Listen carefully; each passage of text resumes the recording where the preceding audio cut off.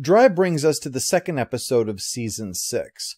During the Season 5 to 6 summer hiatus is when the X-Files movie, Fight the Future, came out. And Episode 1 of Season 6 sort of built off of that. Drive, then, is the first to break from the mythology and get back to sort of normal, for the sliding scale that applies to the X-Files. And also was thus at a time when the show was still strong enough that they felt they could make a movie about it.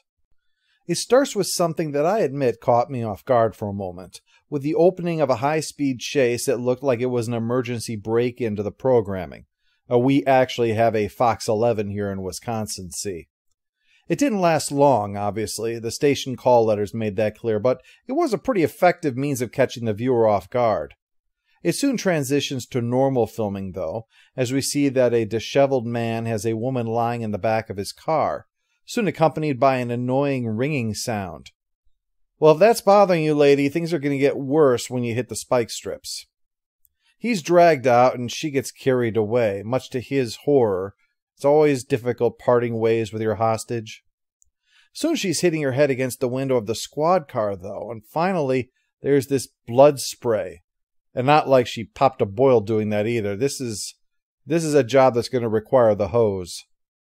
After the truth is out there, we pick up with Mulder and Scully at a farmer's house.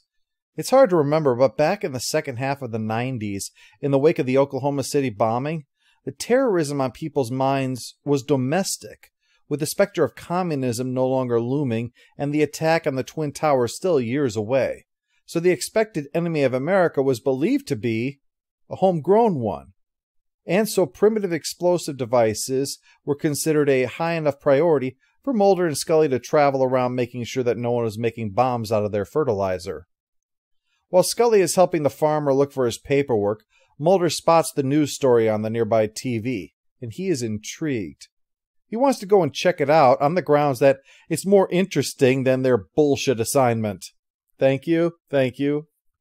But Scully says that all they can do is keep their heads down until they can get back to working on X-Files cases again, instead of this punishment detail. But this is an X-File practically in their neighborhood. Come on, Scully. Mulder is jonesing for one. It's a wonder he hasn't tossed a pie pan himself. We find our driver in a jail cell, nose bleeding, ears ringing, pleading for help. Probably like a lot of people who wind up in there, it's just usually they've been drinking first.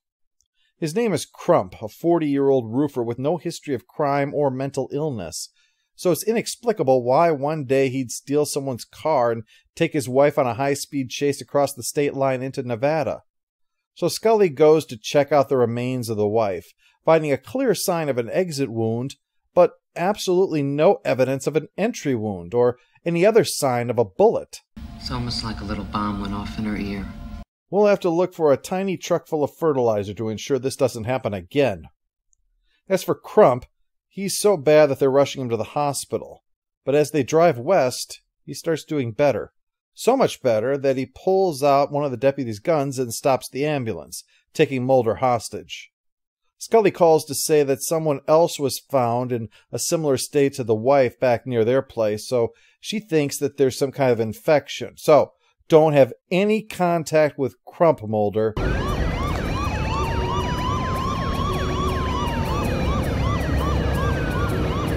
Drive. I suppose there's no chance that you've been social distancing. He threatens to kill Mulder if the cops don't back off, so they do, for right now. Shoot people. Figures. That's right. He's a conspiracy theorist. More than Mulder. Hey, Mulder, how does it feel not to be the craziest guy in the room? Mulder realizes that there is something wrong with Crump. I mean, besides acting nuttier than an accident involving a planter's truck. And being named Crump, for that matter. When he stops moving, Crump gets worse. And when he is moving, Crump gets better. But Mulder says that won't be for long with a roadblock up ahead.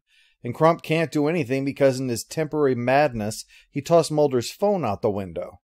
Scully probably wishes she could do that right now. Sorry, excuse me. Scully. Agent Scully, please hold for Assistant Director Kirsch. Oh yeah, it's the new boss. Here to remind you you're supposed to be investigating a great big pile of crap in Idaho, not a great big pile of crap in Nevada. Jurisdiction, bitches. Meanwhile, in the car... Mr. Crump. Call me by my last name. You say Mr. in front of it. I can't. Mr. Crump sounds like a villain in an animated Christmas special. Crump is continuing to alienate the only man in this car, including a speculation that Mulder is Jewish. It's Mr. Mulder to you peanut-picking bastard. The intention with the character of Crump was that he was supposed to, on the one hand, be unlikable, like picking right now to reveal that you're an anti-Semite, but also to try to get the audience to sympathize with him despite that he may not be the picture-perfect victim, but that doesn't mean that he deserves to have a bomb go off in his ear. This, obviously, is Bryan Cranston, and the writer of the episode is Vince Gilligan. I probably don't have to tell you that the two collaborated on one of the biggest dramas of the last 20 years, Breaking Bad, and in a way, this episode contributed substantially to that. Gilligan says that his work on The X-Files helped him immensely in learning how to run a series by watching Chris Carter at work.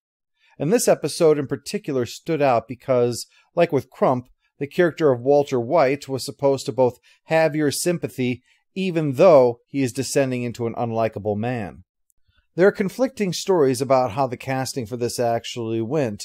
Some have been saying that Gilligan always wrote the part with Cranston in mind, but what seems more likely based upon interviews with Gilligan is that what actually happened was Cranston was told to audition for this part by mistake.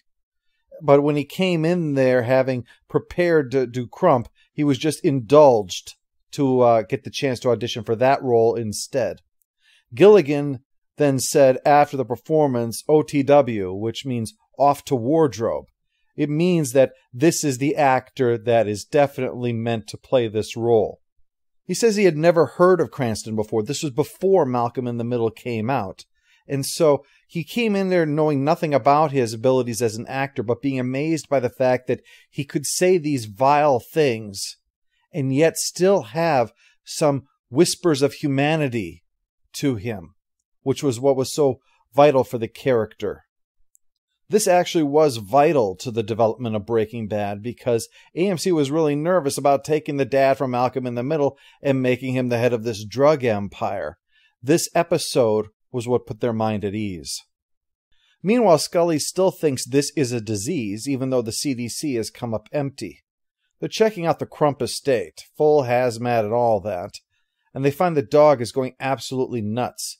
It's running around on its chain, barking and yelping. What they don't know is that Mulder has figured out not only is it movement that's needed, but movement in a westward direction. When you move west, the problem subsides. So when they grab the dog and hold it down to get a blood sample... Got the sample!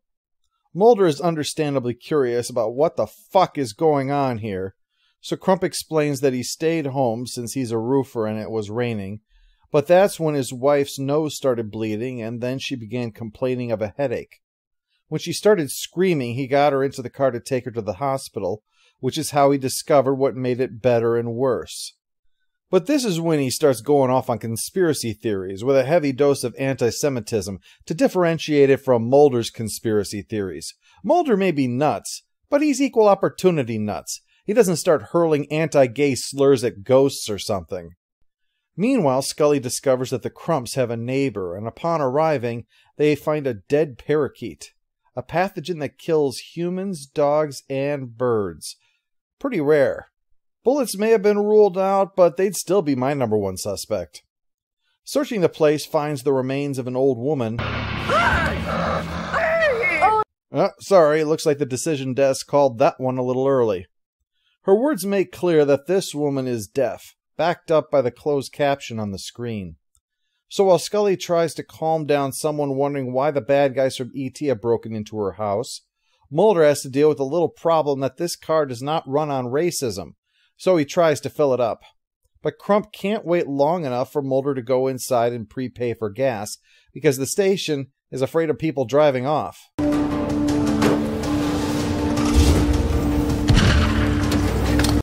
Back to the drawing board. Mulder didn't just leave his car, though. He left a note saying about this going west thing and that they need to not put up any roadblocks. The sheriff passes it along to Scully, who is in the middle of investigating a bunch of dead birds, leading her to something stamped government property. Crump was ranting about government spooks wandering around his woods. I'd just written it off because he was also talking about putting radiation into kids' gonads. Crump also tries to apologize for saying that stuff about the Jews earlier, saying that Mulder didn't choose to be born Jewish after all, so he's really coming around, isn't he? Why are you doing this? Why am I doing what? This. It's not in your best interest to make me question that right now. While Mulder tries to think of reasons besides all life is precious, even that of an asshole, let's check in with Scully. She's visiting the Naval Research Station here in Nevada. Apparently someone really needed some votes in Nevada and didn't even want to pretend that they weren't buying them. Later we're going to check in and see how things are going with the Kentucky coal-powered time machine project.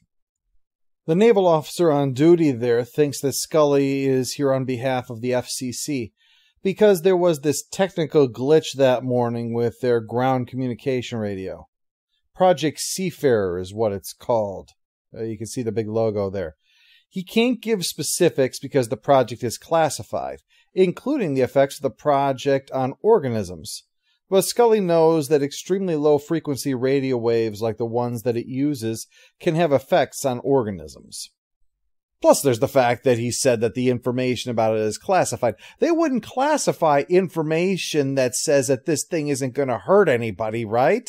They would only do it the other way. There's no bureaucrat somewhere going, classify the hell out of that. The last thing we want is for anyone to know that our secret communication system is absolutely and totally harmless.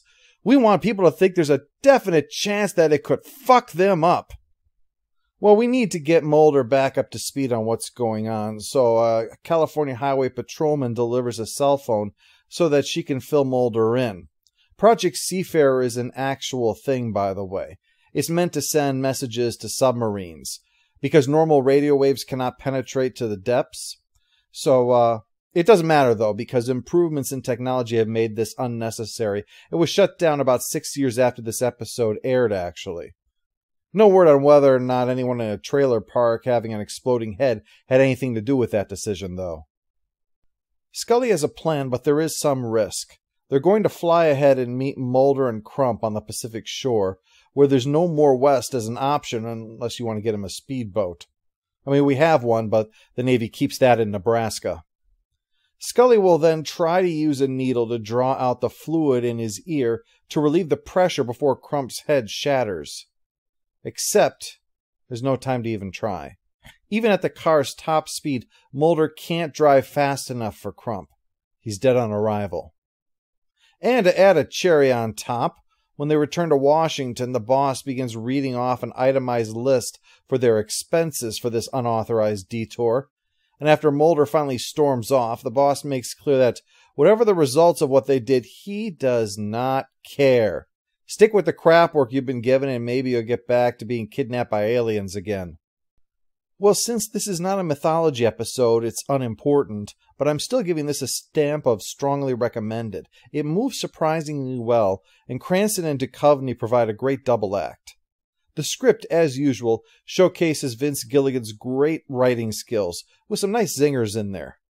Much like another episode of his that we looked at, Hungry, it does a good job of playing with where our sympathies should lie, rather than sticking to the straightforward techniques that television writers will usually employ. If Breaking Bad first sprouted here, then it was a seed well planted, though Mulder and Scully may have to investigate the fertilizer first.